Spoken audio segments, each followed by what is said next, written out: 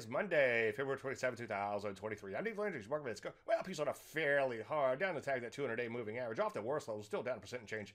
Nonetheless, kind of wide and loose and all over the place. And sideways at best now, unfortunately. Let's take a look at the NASDAQ. As you can see, kind of all over the place, too. Any additional weakness here would be of concern. Closing just below its 200-day moving average on Friday. It's kind of bottoming out in here, but obviously that's going to be a process, or has been a process, I should say, rather than an event. Rusty 2000 off its worst levels like the other indices, but still down nonetheless. Still looks like it's bottoming out in here, but kind of wide and loose and all over the place. Take a look at the energies. As you can see, they've lost some steam in here, kind of sideways.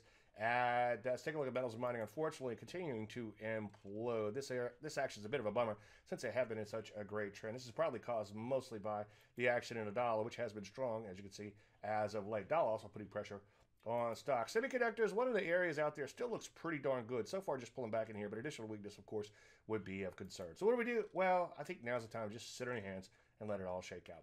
Any questions? As usual, Dave, DaveLandry.com. I'm Dave Landry. You started Market Minute.